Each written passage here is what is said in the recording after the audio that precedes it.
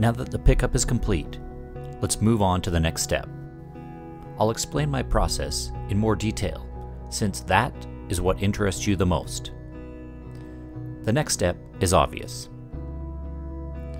I went with a headless guitar-style bridge for the tuning machines and nut for this build. This choice complements the aesthetic of the lap steel, as large headstocks can appear cumbersome. On the other side of the instrument, I'm using a typical saddle, and this requires a spacer block underneath the headstock tuning machines, so that the strings sit parallel to the fretboard. I don't need extreme precision for these measurements, but I do my best to position the block as accurately as possible. The excess will be sanded off later, and there is a sufficient adjustment in the headstock tuning machine bridge to accommodate any error. You may notice that I follow this particular process frequently. I combine two pieces first and then mill through the joint later. This approach ensures that I do not depend solely on a glue joint for precision.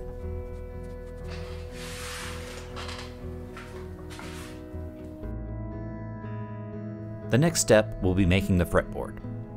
Although it's not an actual fretboard, it still needs inlays placed in specific spots to help the player find the correct position and play with accurate pitch. The CNC is the ideal tool for this work. Not only does it create impeccably clean inlay geometries, it also creates impeccably accurate fret inlays. The interesting material properties of wood make it a challenge anytime accuracy is required. My techniques differ from many other luthiers in this aspect. My goal is to create something that is not only physically satisfying, but dimensionally precise at the same time. The engineer and the artist must work hand in hand to achieve art that is also functional.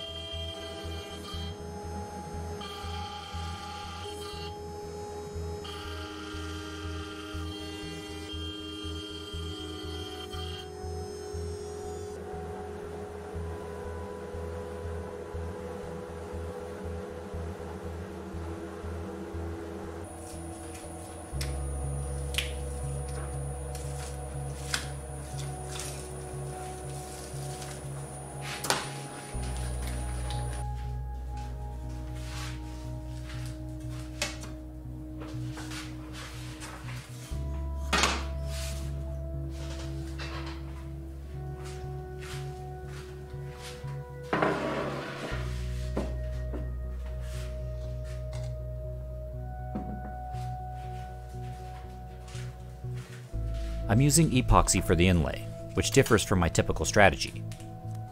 For this purpose, the material properties match what I'm trying to do quite well.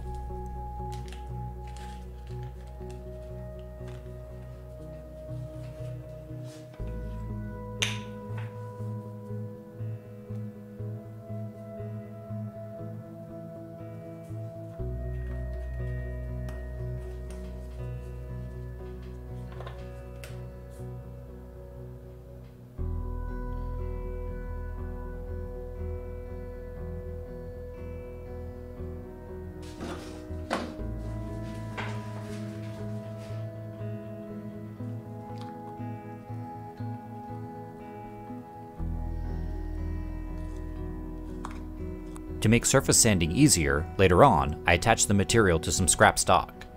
This also helps keep the material flat while the resin cures and shrinks a bit. In order to enhance both the appearance and function of the instrument, I plan to incorporate mother-of-pearl powder and mica flakes into the resin coloring process. These materials are available in a range of colors, but for this particular project, I will be using a complementary pearl-colored option. It's a simple matter of working the resin into the recesses and allowing it to cure.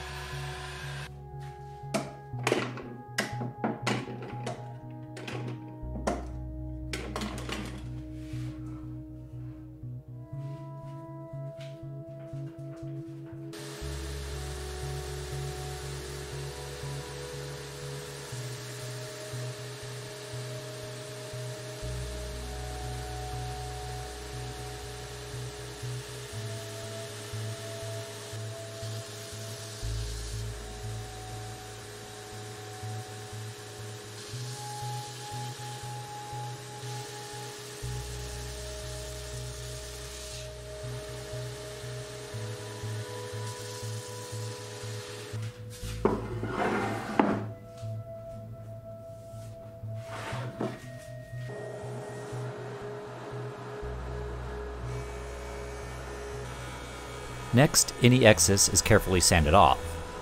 As you can see, even I can be vulnerable to mistakes. The piece of scrap material that I used did not offer sufficient friction against the thickness sander's belt. As a result, the material kept slipping, causing excessive sanding. Sadly, I'll have to redo this part, a frequent issue in my workshop. If you're a maker, there may come a time when you encounter challenges. It's crucial to keep in mind that skills develop through repetition. When your desired result is of a high standard, it's necessary to iterate through the project, even if it's uncomfortable or challenging. This is a vital step towards achieving success.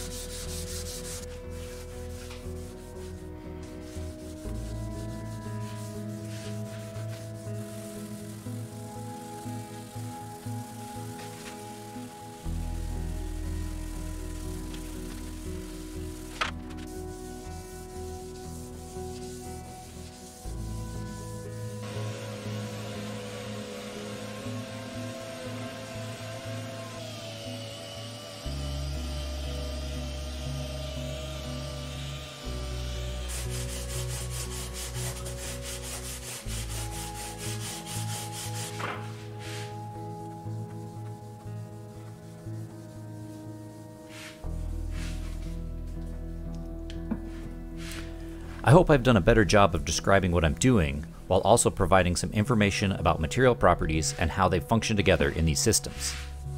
The engineering aspects of luthiery fascinate me. I consider them to be a combination of art and science, and I hope they fascinate you too. Thanks for watching.